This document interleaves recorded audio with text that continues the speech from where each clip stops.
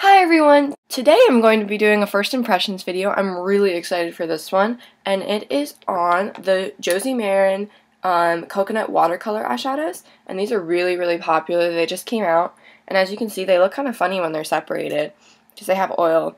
But yeah, I'm super excited about this, and let's just jump into it. I haven't used these at all yet. I've swatched them on my hands and that's all. I have two. I have Rio de Rose Gold and Beach Sand, and I think I'm going to be using Rio de Rose Gold. I'm just going to demonstrate this and tell you what I think.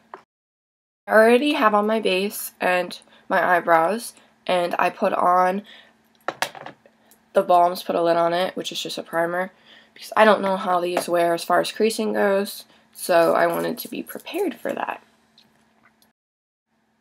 I probably should show you the packaging that it came in. That would be good. First of all, it came in this box. I saved it. And then the packaging, I probably shouldn't have unpackaged them, but I could not help myself. Looks like this. And as you can see, the color that they are is on the top. I don't know if you can tell, but this one's bronze and this one's bronze and this one's pink. So, yes. It came with these applicators in plastic, and they were secured with this little black lid. And I'm sure that's just to prevent the applicator from becoming too saturated in the product, which it does. It does. That's my only criticism thus far, is that when you take out the doe foot applicator, it's extremely saturated, which is not really that big of a deal. Just have to kind of press it against the sides to get the rest of the product out, because this is entirely liquid. I was expecting it to be more of a cream when I purchased it, and it is completely liquid, which I don't have a problem with. So I'm just going to try to position myself so I'm in the frame, and I'm just going to start dabbing this. Wow. I just dabbed it like twice. You see how vibrant that is? And it's kind of like working with like a lipstick almost, like a liquid lipstick, because of the applicator. But it's really interesting. I've never used anything like this before. And it's very watery. Like you would expect it to, with how pigmented it is, to be like really thick. It's not at all. One thing I just did is I looked forward and I got some up here. So that tells me you have to kind of keep your eye the way it is while it dries. I'm just applying like the smallest amount too. It says on the bottle to apply a tiny bit. On the bottle it says, how to use, shake it up, and use sparingly, a little goes a long way. So, do that. Then I'm just taking it on the other eye. And I bet if you used a synthetic brush to apply this, just applied it onto the doe foot applicator onto the brush, I'm sure you could get a more sheer coverage. Or you could dab it on and then shear it out once it's on your eye. That's also a possibility. Or even just use your fingers. That works nicely. Just to blend it out. Really doesn't take away from the pigmentation at all. It's gorgeous. And as you can see, it literally looks like you melted gold and put it onto your eyelids. It is so incredibly pigmented. It's crazy. Something I've really noticed about these is you really do need to let them dry. And I'll just give you a close-up of what it looks like.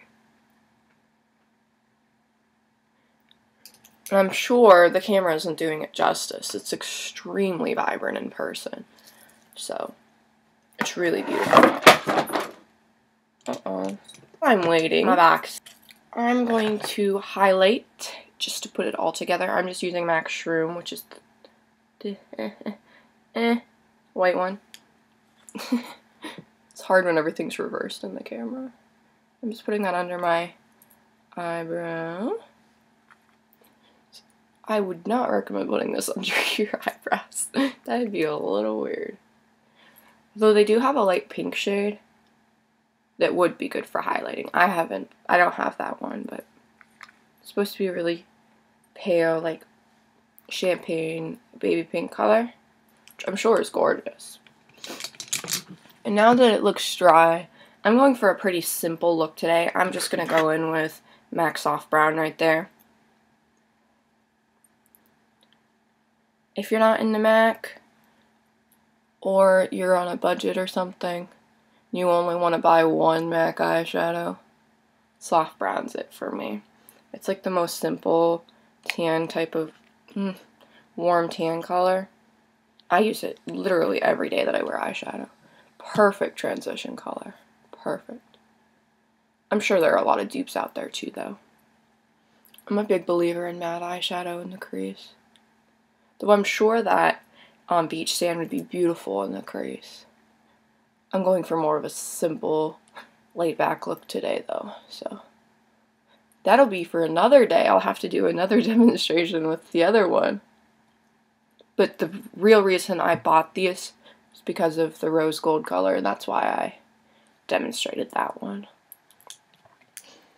And as you can see, I blended it out a little bit, and I did get a little bit of it rubbed off from my brush. So that tells me it would probably be a really good idea to put on your transition color before you do this. And then also you would have to blend it out again, but you probably lose less of the product. So I'm just putting a little bit more on, especially up on the upper eyelid, where we lost some of our product due to the blending. And as you can see, it looks pretty well blended out there. So overall, I really, really love these. Amazing color payoff. The color payoff, you can't ask for anything better. That's the rose gold. So you can, I don't know if the camera's going to do it justice, but it is literally insanely metallic. Like, it couldn't be more. And then the beach sand color, it's a deeper bronze color. Almost has a bit of a taupe to it. It's a little bit of a cooler brown. I think that's gorgeous. I have noticed they wash off very easily, which is why I just washed them off of my hand the other day, and they just, like, I just wiped at it once. It comes right off. So that tells me that you probably should use a primer with these to avoid them creasing with the moisture of your eyelids. But it's really nice that you don't have to scrub at your eye to get it off, because I do have quite sensitive eyes, so I like products that will wash off pretty easily. As you can see, even with just one coat of mascara on the top, it's just beautiful. This kind of reminds me of a more pigmented and more copperish version of All That Glitters from MAC, which is one of my favorite eyeshadows ever. So this is really beautiful, and the way that I normally wear that eyeshadow is all over my lid with Soft Brown in the crease and just mascara if I'm going for super, super low maintenance, easy look. It also reminds me of Amber Rush from L'Oreal a little bit, that I featured that eyeshadow in my rose gold tutorial, which that one's very, very easy to use. You know what, I'll do a comparison. Show you the difference. I can say that as far as powders go, this is the most pigmented powder you're going to get. That is a liquid, and it blows this out of the park. Like, I don't know if you're going to be able to see it on camera. Probably won't do it justice, but as you can see, right here, or right here, is the Amber Rush, and next to it is the Rio de Rose Gold by Josie Maran. Let me know if you guys would like me to do a smoky eye with the beach sand color. I think this would be gorgeous as a smoky eye. With like some black smudge eyeliner, blend it out. I think it'd be beautiful. And I did such a simple look because I really wanted to show that just with the slightest blending and just mascara, this eyeshadow still shines. Like, you don't need to do a whole lot to yourself for it to really pop.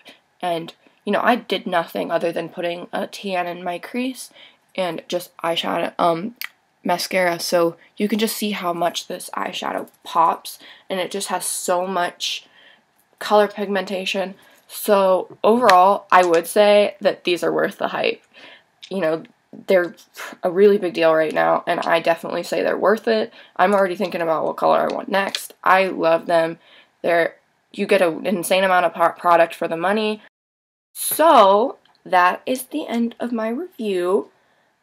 Let me know if you'd like me to create a look with the beach sand color, because I'd love to. I think that would be super fun. And also, check out josiemaran.com.